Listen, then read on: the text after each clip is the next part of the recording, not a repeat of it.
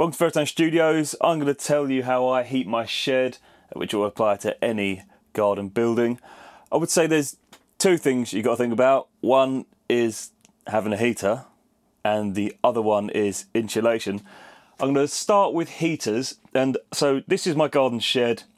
It's down the end of my garden. It has power, so obviously you need a way of running power to your whatever you're trying to heat your outdoor office. And I've tried numerous things over the years, starting with fan heaters like this. I wouldn't recommend a fan heater. I mean, I would say it's not very safe to leave this alone in your shed. It's a bit of a fire hazard. And when you're in here for sort of 8-9 hours a day, it really dries the air out and it's not a very comfortable environment. So I moved over to ceramic panel heaters, and I'm going to show you which one or ones I've bought on Amazon, just so you have an idea of how I heat it. There are two heaters that I've tried. The first one was made by Von House, and these are flat panel heaters. So they're really thin, they're about 10mm thick, they go on the wall, and I haven't had any problems with these.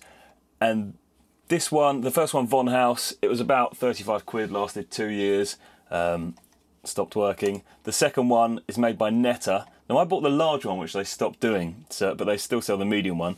It's 50 quid, and it's fantastic. I've accidentally left it on before and come in and the room's been over 40 degrees, which was like tropical. It was horrendous. So I do recommend these. I think they're far less of a fire hazard. It's a nice warmth. I mean, people have slept in here in my studio. I mean, I've slept in here before, and it's just a nice warmth. One thing I'd recommend to go with one of these ceramic panel heaters would be a thermostat you plug into the wall. So you plug the thermostat into the wall, set a temperature, so if your room drops below that temperature, the heater clicks on. Otherwise, you have to remember to turn it on and off, and that's not ideal. So let's see if I can find the thermostat that I bought. Yeah, this thing. So you plug this into the wall. I've set mine to 15 degrees, plugs into a socket, has the temperature on it, so you just press up and down till it's set right, plug your heater in. It's so simple, and then you just leave. I mean, I've set mine to 15 degrees about 3 years ago, or whenever I started buying these kind of heaters, and I've had no problems at all. Absolutely fantastic. Now I would say you can have heat in a shed, but let's move on to insulating. Insulation wise, more is definitely more. My shed walls are a foot thick, so I have the outside shiplap on the shed, and then I have 2 inches of polystyrene or PIR board, so that's like Celotex and Kingspan, that's that yellow stuff. And then on top of the stud work, so the 3x2 framework the shed's built out of, I have another layer of that, so polystyrene or Kingspan, over the entire lot, and that goes for the ceiling, the walls.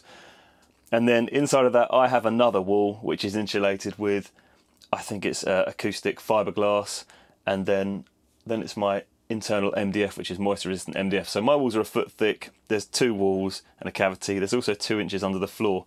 You probably don't have to go to that extent, but it does help a lot. This really does hold the heat, even when it's boiling hot. The other room of the shed gets really hot, and this one stays at like considerably cooler. It takes a lot longer to warm up. And between the joists, so this is on 6x2 joists, between those there's 10 inches of insulation just squashed down, and then there's 2 inches, so there's plywood, there's 2 inches of polystyrene, then my chipboard internal floor. So this is properly done. I mean, it's got windows with window boxes in, so it's too hot I can open those.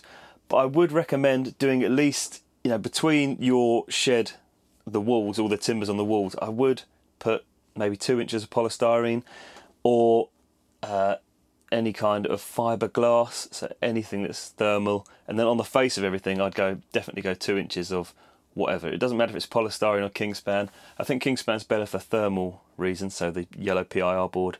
But polystyrene is almost as good, and it saves you a load of money. But I wouldn't just go put a heater in a shed, because the heat's just going to go straight out.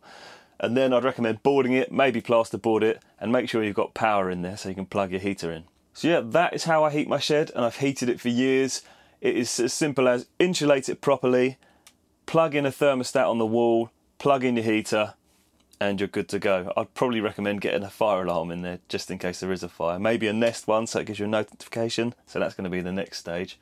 But yeah, thanks for watching. Please drop me a comment if you've got a shed or any kind of outbuilding you're trying to heat. you know, I'll talk to you. I've got loads of, in fact, so many of my friends have recording studios in sheds, so we've all got the same battle trying to keep it warm. So yeah, let me know what your situation is and whether or not you think this is a good idea and what you'd do. Yeah, drop me a comment, and please like, subscribe, and thanks for watching.